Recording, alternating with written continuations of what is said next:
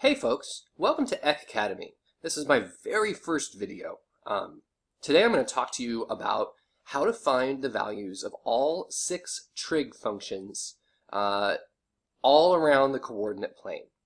The first problem we're going to do asks us to find the values of all 6 trig functions for an angle theta that has terminal side containing the point -5, 1.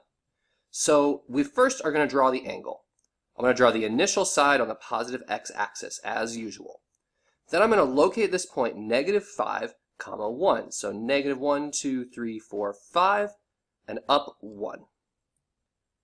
My point lies right here.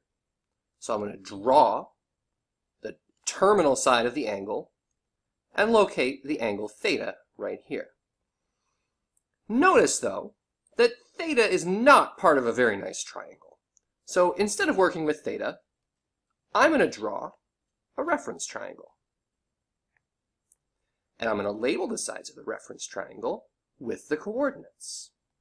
So since the x-coordinate is -5, I'm going to call that side -5. And since the y-coordinate is +1, I'm going to call the vertical side 1. The reference angle is the small angle inside the triangle. And when we want to find things like the sine of theta, what we're really going to work with is the reference angle instead. So for the sine of theta, it's opposite over hypotenuse. Well, there's no triangle that has anything to do with theta. So I look at my reference angle. The opposite side is 1.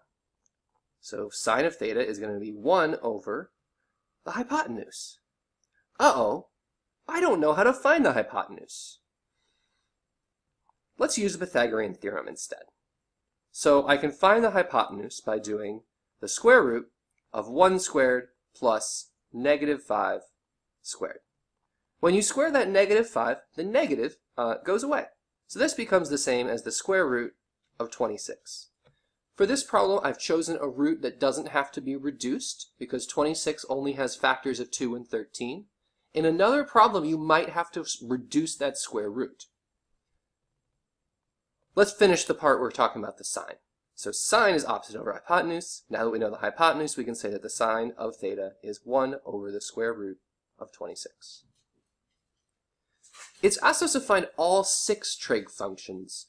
Now that I've done the sine, I like to do the cosecant next. I like to do the cosecant next because it is the reciprocal of sine. So if sine is opposite over hypotenuse, cosecant is going to be hypotenuse over opposite. In this case, that's just the square root of 26 divided by 1. Now that I've done the cosecant, I'm actually going to circle back to sine because my final answer for sine, not beautiful. I need to rationalize this. So I can rationalize it by multiplying by the square root of 26 over the square root of 26. And my beautiful, mathematically perfect and conventional final answer for sine of theta is going to be the square root of 26 times 1 divided by 26. All right, we have sine, we have cosecant. Let's move on to cosine. Cosine of theta will equal adjacent over hypotenuse. The adjacent, in this case, is -5. So the adjacent is -5. The hypotenuse is the square root of 26. I know that this isn't rationalized yet, but I'm going to go do the reciprocal function next, and then come back and rationalize in a second. So the reciprocal of cosine is secant. So secant of theta will equal the square root of 26 over -5.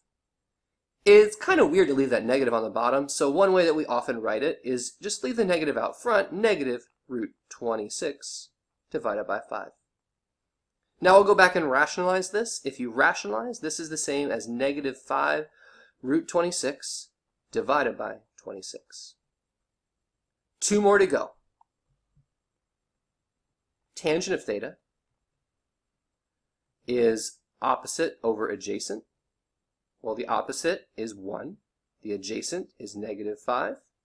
Again, it's kind of weird to leave that negative on the bottom, so I'll just move it out front. -1/5. And we'll do cotangent of theta. That's the reciprocal of -1/5. That's -5/1, or just -5. Done. And that's how you solve a problem where they give you a point and you have to find all 6 trig values.